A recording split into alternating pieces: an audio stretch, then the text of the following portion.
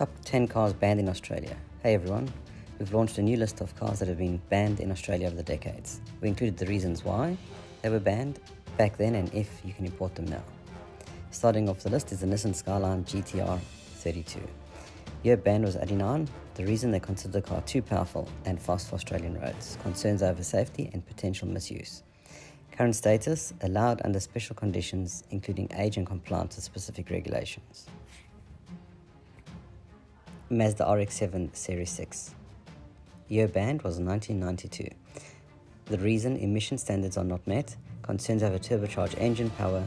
The current status is it can be imported and driven under certain conditions including compliance with Australian safety and emission standards.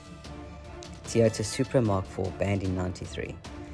High performance engine exceeded power limits, emission regulations not met. Current status, it's eligible for import and registration under specific import schemes like the 25-year rule.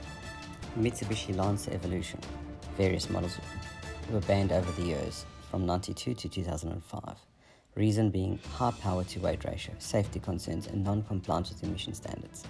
Currently, many of the models are now allowed to be imported under classic and specialist vehicle import schemes. The Honda NSX in 1990. It was banned for safety concerns and non-compliance with emission standards. Currently, the car is allowed to be imported and we see a couple of them on the road nowadays in Australia. Porsche 959. Year banned was 1986. The reason was emission standards and safety regulations were not met. Current status, it can be imported under the Registered Automotive Workshop scheme or as a classic vehicle. The Chev Camaro 5th generation. Year banned was 2010. Reason, it did not meet Australia design rules for safety and emissions. Currently status, later models are now available through official importers or conversion companies. Dodge Viper.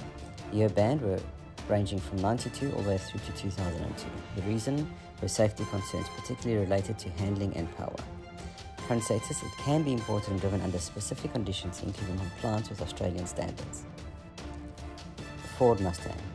Various early models. Year banned was from 1964 to 1973. The reason was safety and emission standards not met at the time.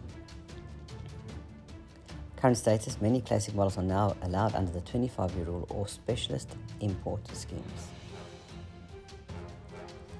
Lotus Elise Series 1. Year banned 1996.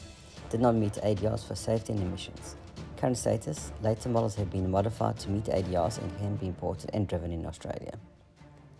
While these cars were initially banned due to safety, emissions and regulatory concerns, many are now allowed under specific conditions including compliance with updated regulations, import schemes for classic and specialist vehicles, or modifications to meet Australian standards.